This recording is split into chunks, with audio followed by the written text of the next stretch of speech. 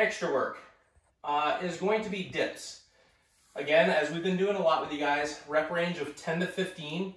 Make sure your range of motion and your form is spot on. That's more important than how many reps you do. I don't care if you do less than 10. It's just a rep range to give people an idea and a gauge of what they should be doing. That's going to be mixed with a lying T-spine, and you'll do 10 of those, 5 on each side. 5 rounds of the extra work.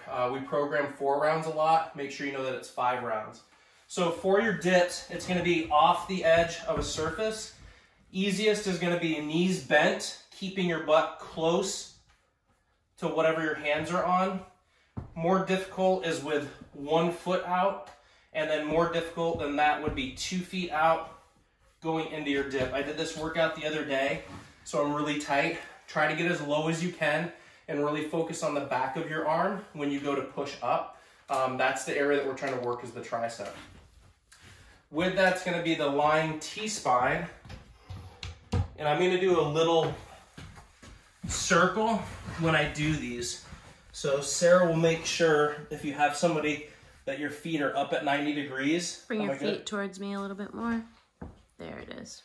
Good. So I want to have my thighs up 90 degrees for my torso, and then my shins 90 degrees.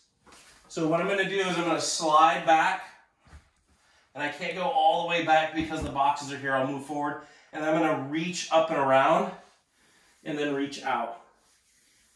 Slide back. Ideally, I'd be away from these boxes. Reach up and around, reach out, and then reach back, up and around. And I'm going to do 5 of those on one side, and then flip over and do 5 on the other side. Awesome work, guys. Get it done. Free trial Thursday. Bring your friends.